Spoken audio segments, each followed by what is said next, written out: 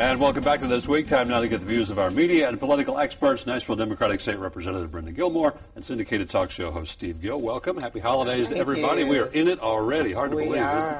As we begin the holiday process, let's talk a little bit about the homeless issue that we saw Don Worrell talking about. We're 3 years into this recession. We've only seen this problem get worse. Obviously, organizations like the Nashville Rescue Mission are great organizations and help, but really the solution is jobs, lower unemployment, bring businesses here, isn't it? Well, I think that there are a number of solutions. Jobs is certainly one of them. Resources another. A huge percentage of those people who are homeless are veterans. A lot of them are, you're right. When they've served our country and they come back, we need resources to meet their needs. So I think that we need to look at it from a holistic approach. Jobs, resources, housing is another huge issue.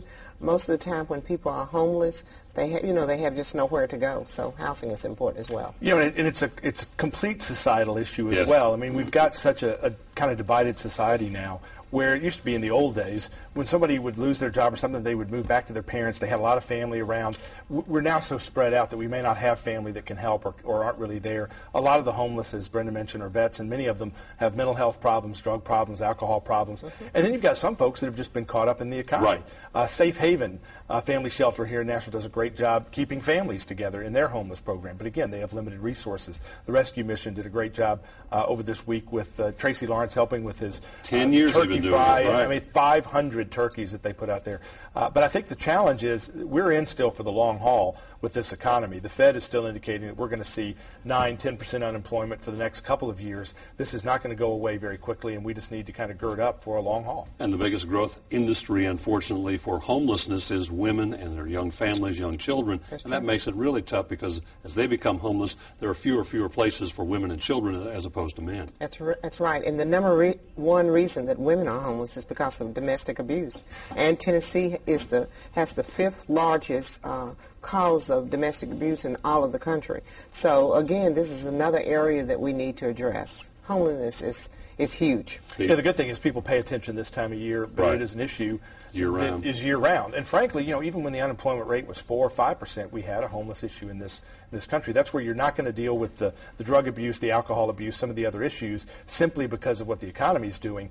The economy just exacerbates it. The final report is in for the May flood. Not a lot of new information, but a reaffirmation, as it were, of really some serious communications problem, miscommunications, total lack of communications.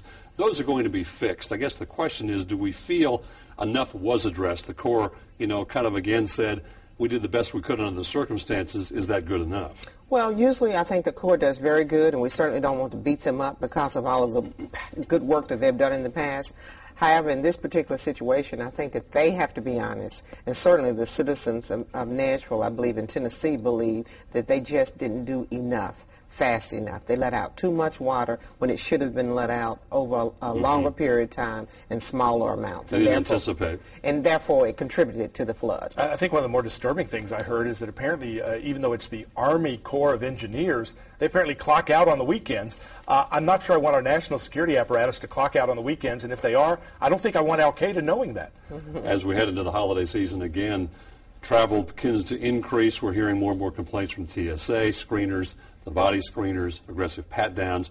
We heard there's going to be some changes, but really not in the screening aspect and the pat-downs. They're going to continue, but it's going to be looked at. A lot of people are not happy. Some, though, say if it protects us, it's worth it. Others are saying it's too aggressive. It's an infringement on my rights. I think it's very aggressive. However, when you look at the alternatives, I think that I would have to go along with the pat-downs. In fact, there are surveys that have been conducted that says 71% of the people will go along with the pat-downs rather than to look at what some of the alternatives are. So therefore, I've come down on the side of inconvenient, maybe a little humiliating, but let's go with the pat-down. In this day and time, I guess, you want to be safe. I think the problem is really multifold. First of all, it's a direct violation of the Constitution. You don't have the right to reach inside people's pants simply because you've got government authority and you've got guns. The second, I think, bigger issue is the fact that it's not working. The guy that's developed the machines, that sold these we can see you naked machines to the TSA, admits that it would not have caught the underwear bomber, which is the reason we're supposedly doing this.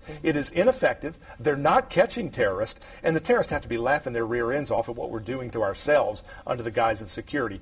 The Israelis have a system that targets terrorists, not innocent people, and we need to adopt their system. I'll tell you what I was appalled at how much money that these people who have developed these machines are paying to the lobbyists. So that kind of makes you a little suspicious. Yeah, they're the ones that ought to be strip searched.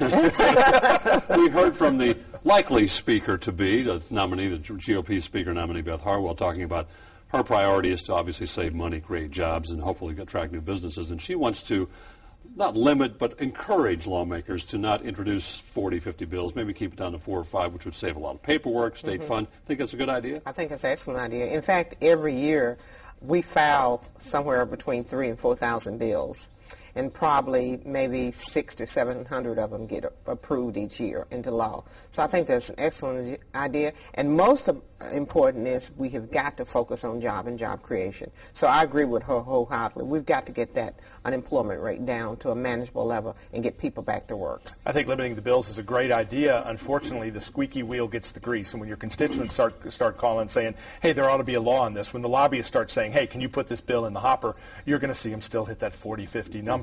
I wish they could do more about it, but that's going to take some spine from the constituents as well as from the legislators. The other big problem, I think, though, is that I don't think they should overreach on this. We're going to fix the jobless problem in Tennessee. I agree that ought to be the priority. I think we've been saying for a long time they ought not be focused on social issues and guns and other things. Jobs ought to be the main focus. But they shouldn't set them up for failure because Tennessee isn't going to drop the national rate from 10 to 5%. Tennessee really can't do that much. And due deference to the legislators, they can restrict what we spend. They can control our state budget. But you're not going to see Tennessee at 4 or 5% unemployment rate while the country's still at 10. Steve Gill, Brenda Gilmore, appreciate your time and your insight.